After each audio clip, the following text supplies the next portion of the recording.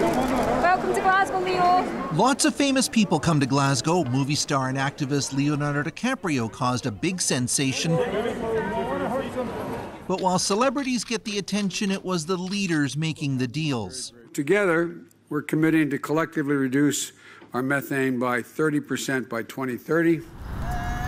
Methane, often generated by landfills, is one of the most worrisome greenhouse gases. 100 countries have signed up, including big emitter Brazil, but not China and not Russia. However, Vladimir Putin, who's not at COP26, said in a video statement that he is supporting a landmark agreement to end deforestation. Billionaire Jeff Bezos is contributing $2 billion to that cause. The private sector must also play its part to reduce carbon emissions.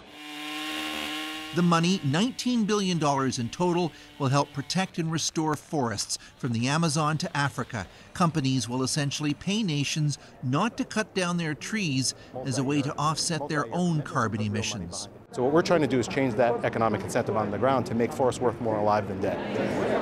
Nancy Tembo is the forestry minister of Malawi in Central Africa. In my country, Malawi, we have programs to restore all our forests, to regenerate all our forests, and we're trying our best, but we need a support.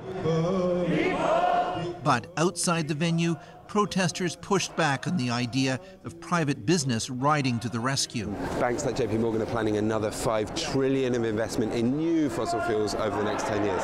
The summit has devoted Wednesday to financing, trying to push the global investment community to change the way it invests to reflect new climate priorities. Former Canadian central banker Mark Carney is the headliner. Chris Brown, CBC News, Glasgow.